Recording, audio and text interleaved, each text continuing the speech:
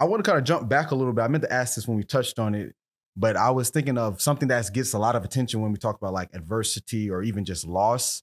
And it's the Kubler-Ross stages of grief. And I was curious on your thoughts on that, because I know from a empirical side of it, it gets a lot of criticism.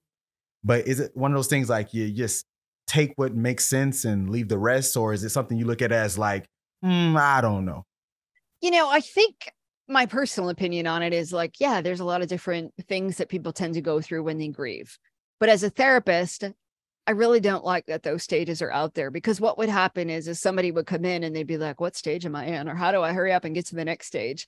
As if it were like a linear process. And it's not. When we go through grief, whether you're grieving because you lost a loved one or you're grieving something else in your life, you lost a job, like it's not a straight line. Things go up and they go down. You might be angry one day, sad the next. And it's like a wave where you might be happy for 3 weeks and then boom, something hits you again.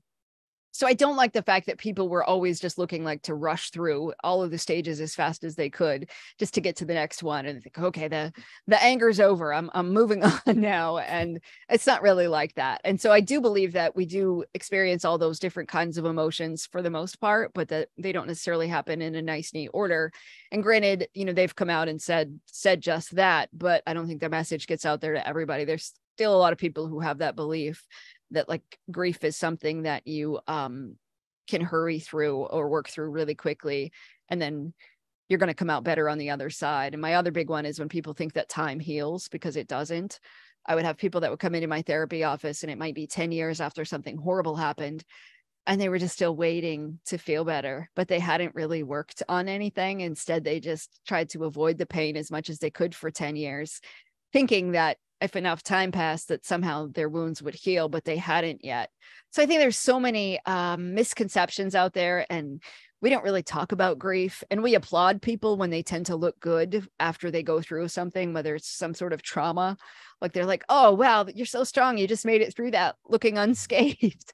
But you never know what kind of scars people have on the inside. And I don't think that we should applaud people because they look like they aren't in pain on the outside.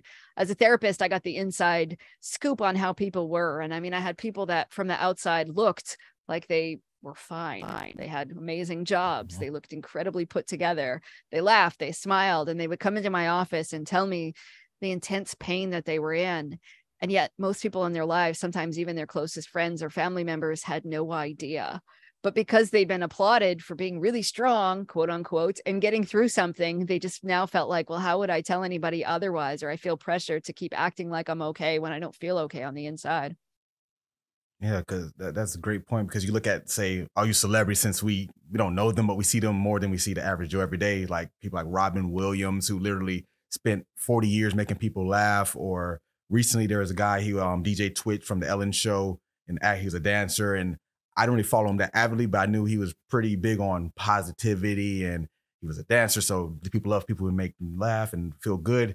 And then you see things, unfortunately, that they will end up doing.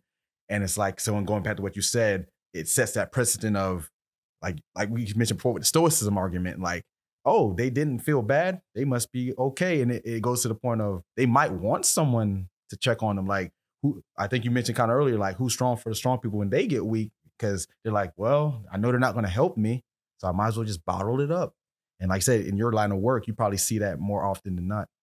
I do. And the longer we cover things up and we keep it inside, and it's just so hard to come forward and say, I'm struggling, or I'm having a hard time, or how do you suddenly talk to your friends or your family? How do you call them up and say, I'm having a hard time with this, if they don't know already? And I like it when we hear stories of people who are struggling, and because they come forward and they have the courage to say, even though I look like I'm all together on the outside, here's what's going on.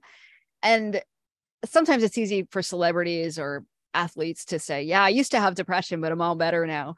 But lately, I think if anything good came out of the pandemic, it's that more people are stepping forward and saying, I'm struggling, and I'm still struggling, and I'm out here talking about it, even though I'm still having a difficult time with this.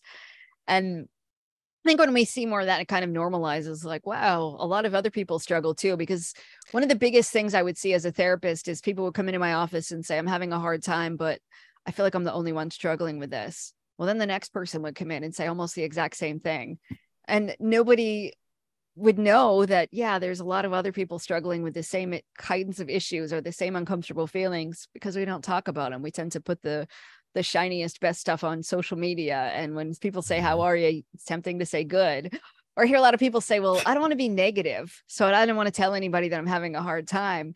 And they feel guilty if they were to say, you know, I'm having a difficult time, because they think I'm bringing my friends or family down, and I don't want to do that. And I hate to hear that, because I feel like, how do we really connect with people? It's often being vulnerable and sharing about the things that we're struggling with.